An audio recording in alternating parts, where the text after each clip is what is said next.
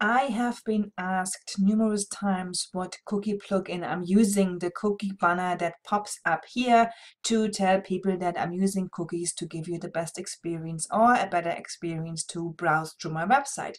Unfortunately, this is not popping up now because I had already clicked continue and now I have to wait 30 days to see it again. And I don't want to do that. I want to show you today. So what I do is I'm going to go into my online website for my online course and show it to you here. So to get the cookie enabled, to cookie banner enabled, you go into settings. Sorry, let me just do that again. Go into settings, go into cookies and visitor data, and then you click enable cookie banner. And here is where you put your text in. So you can use Squarespace's default text, which is this one. I'm not going to do that. I'm going to use my own text. So let me just quickly grab it. Okay, here it is. So I'm just going to paste it here. And I'm going to say this site uses cookies.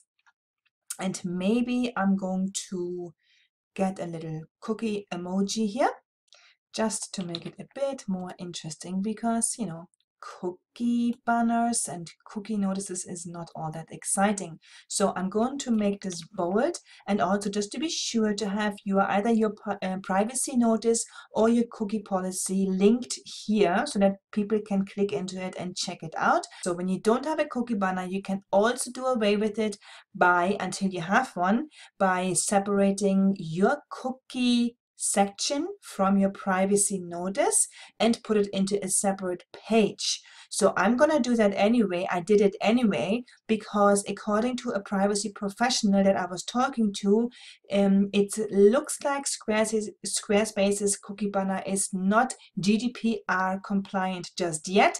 I have my cookie policy on a separate page just to be sure until I found the right tool to use for my cookie banner. So I'm going to just link this up for now, and then I quickly show you my research or the 3 tools I would be looking into.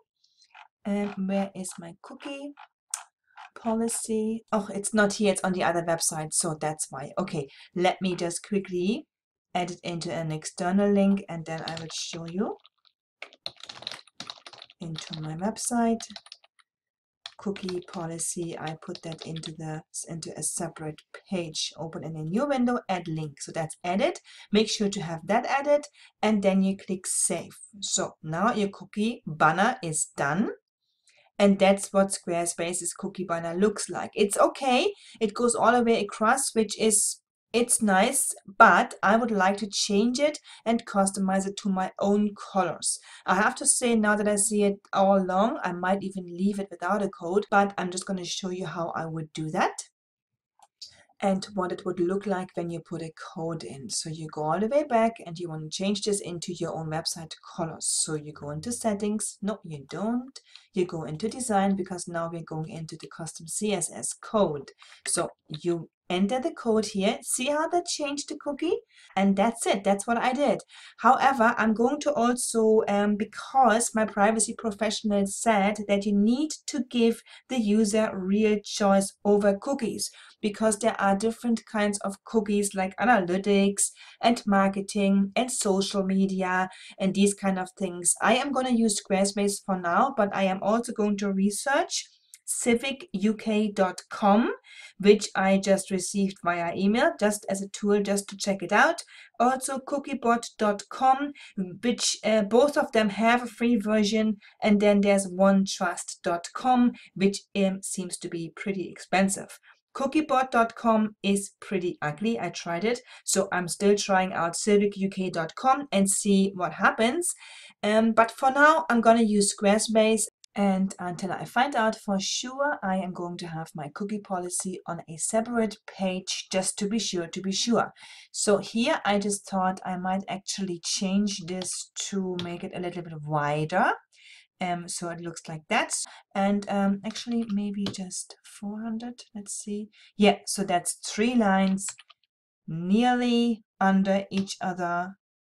Yeah, that looks okay. But 350, sorry. 450. That's it. So it's just 3 lines. It doesn't look as much to read. And that's it. So we click save. And that's it. That's my cookie banner saved, and that's what people now receive when or see when they visit my website for the first time. Now this is the online course website, so this is gonna happen when they visit this website. So when people come onto my website here, kerstinbegley.com, that cookie banner will appear here, just like you see it here, and they will click continue, and then that's it. They have agreed to my cookie policy, and of course all my policies are then also down here and that's where they are going to be guided to through the cookie banner. And that's it. So if you have any questions, don't hesitate to contact me or to just comment below and ask me anything.